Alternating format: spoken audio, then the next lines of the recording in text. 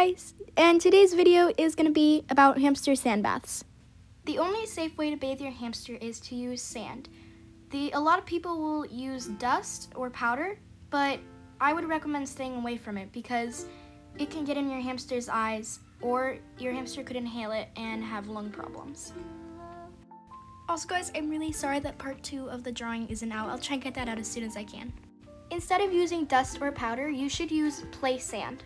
Children's play sand. It is much safer, and the only thing you have to do is sift through it. When you sift through it, you take out any rocks that your hamster would be rolling around in. You can also use sand such as reptile sand, and there are tons of other ones. I will try and make another video about this and show you guys safe sands. A lot of people use water, which is really bad for your hamster. Please do not bathe your hamster in water. It can damage your hamster's coat and it can make them very cold, and it's not good for your hamster.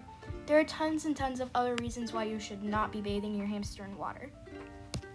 So basically, please just don't bathe your hamster in water, only use sand.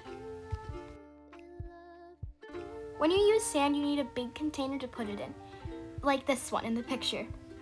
If you use small ones, then your hamster isn't going to have enough space to roll around. So you always want to have big sand boxes, like these ones.